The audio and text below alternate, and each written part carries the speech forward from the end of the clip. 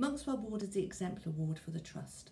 And what we're doing on Monkswell Board is that we're listening to anybody. It could be staff, it could be patients, it could be visitors. We're listening to their suggestions. We're learning as we're learning about their suggestions, and then we're making simple improvements. And it's really, really brilliant. I honestly thought in the beginning when we were chosen, there was nothing wrong with Monkswell. And I was a bit worried that, they were saying we were doing things wrong. It's not. It's all about making slight improvements, engaging all the staff, and it could be engaging with the doctors, the physios, the occupational therapists, the ward staff, everybody. Everybody can make a suggestion, and as a team, we can improve things. So we've done a lot of tiny little things on Monkswell, but it has made a big difference to our patients. One of the areas that we really wanted to work on was trying to improve the amount of time that we spend with our patients who have cognitive impairment. And by doing simple little changes, we've done that. We've also wanted to work on trying to improve our discharge process for our patients so that they didn't stay unnecessarily longer in hospital. And we've done that. And that is by communicating with our discharge case managers and liaising with the community teams by improving the communication. So, for example, we get information first thing in the morning, lunchtime, and last thing at the end of the day about patients who could potentially be discharged. By improving the communication, 60% of our patients are now being discharged before 12 o'clock. And over the last few weeks, we've found that about 75% of our patients are going before 10 o'clock in the morning. So that's by just improving the communication. Now, if we can do that on Monkswell Ward, that could potentially be done across the trust. And what difference would that make for the flow of the patients? How would that help ED? It is massive.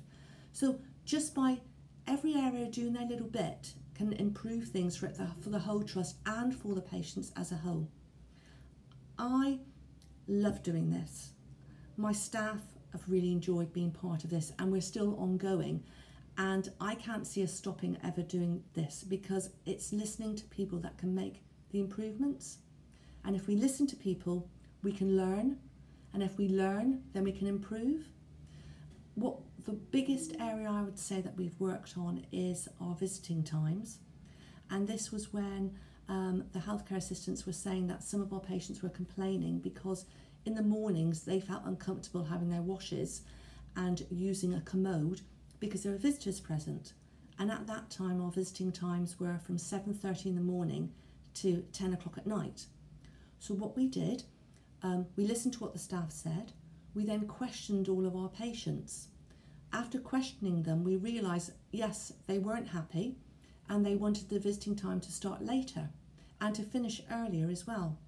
So we trialled a visiting time from 10 o'clock in the morning to 7 o'clock at night. We tried that for about 5 weeks, and then we asked the question to the visitors and the patients again. The feedback was that they really liked the visiting times. The only downside was they would like it to stay open for another half an hour. So we listened to them again and we've changed it.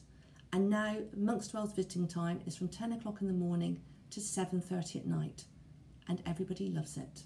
Looking at is every single suggestion and see if we can tweak things to just improve things slightly. So what one of our healthcare assistants mentioned was that when we give out our lunches for our patients, we can't always get to our patients that need some assistance. So they suggested, why don't we give out all the meals for the patients who don't need assistance first, and then give out all the trays for the patients who do need assistance.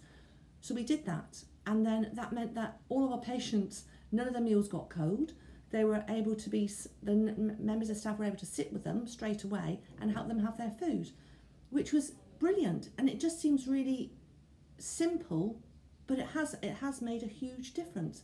The other aspect that we were looked at as well is that when we've washed patients in the morning and we've got the dirty linen, we have to take one dirty linen bag out each time, and we've got about 20 linen bags.